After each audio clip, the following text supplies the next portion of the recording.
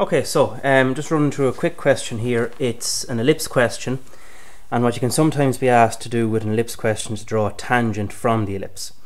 Now there's two different types of ways this can come up. The point of contact where the tangent is going to touch the ellipse can be on the curve, such as in this question here, or it can be outside the curve. Now the ones outside the curve I've dealt with in a different video, which I link into this description.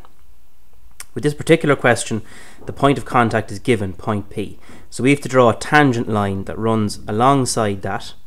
And basically a tangent is a straight line that is in contact with a circle or a curved surface. So if you take the roll of masking tape as an example, put the pencil against it, that pencil will be tangential to the roll of masking tape.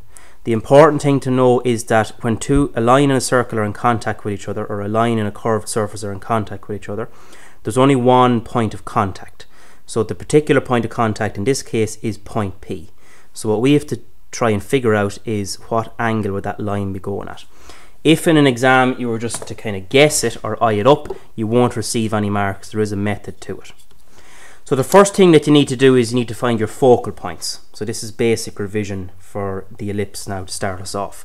So to find the focal points, what we do is we get half our major axis, and our major axis is the one that runs the longest length on the ellipse. And we take that distance of half our major and we go to the top of our ellipse, the top of the minor axis, and we strike an arc to the left and the right, and where it hits our central axis, our major axis, left and right are our two focal points. So I just label those as F1 and F2.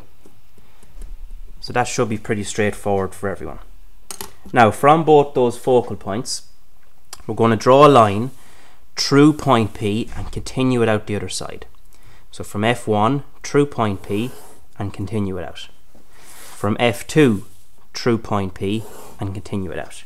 So you end up with an X shape going through point P. Now just by looking at the drawing I can tell that my tangent has to run in that direction. So what I'm going to do is, from the shape of the X that I've just created, I'm going to bisect the angle that is going in that direction. So if I look at my X shape, I could bisect the angle between these two lines or these two lines. And if I got a bisecting line, it would give me the direction of my tangent. So I'll just bisect, let's say, the bottom section here. So I'm going to put my compass on point P, stretch it out to a reasonable distance. Remember, bisecting an angle, it can be any distance, but just a reasonable 20 millimeters or so. Strike an arc between those two lines,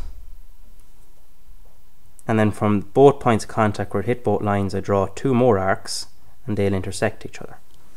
Where they intersect each other, if I pass it through the corner of the angle I was talking about, which is point P in this case, it gives me my bisecting line. Now that bisecting line also happens to be the tangent that I'm looking for. So I'll just put it in heavy there so you can see. And that's the same method regardless of where point P is. I just randomly selected point P to be located here. If it was on the other side or the bottom of the ellipse, anywhere, the method is exactly the same. Get your two focal points, join a line through focal point 1 through your point of contact, do the same for focal point 2.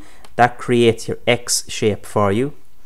Eye up the direction your tangent should be going in and bisect the angle through the X shape to give you that direction for your tangent. And that will give you your tangent to your ellipse with point P given on the point of the curve. Like I said, there's another video which I link which shows you how to draw a tangent if the point is given on the outside of the curve and you have to draw a tangent down.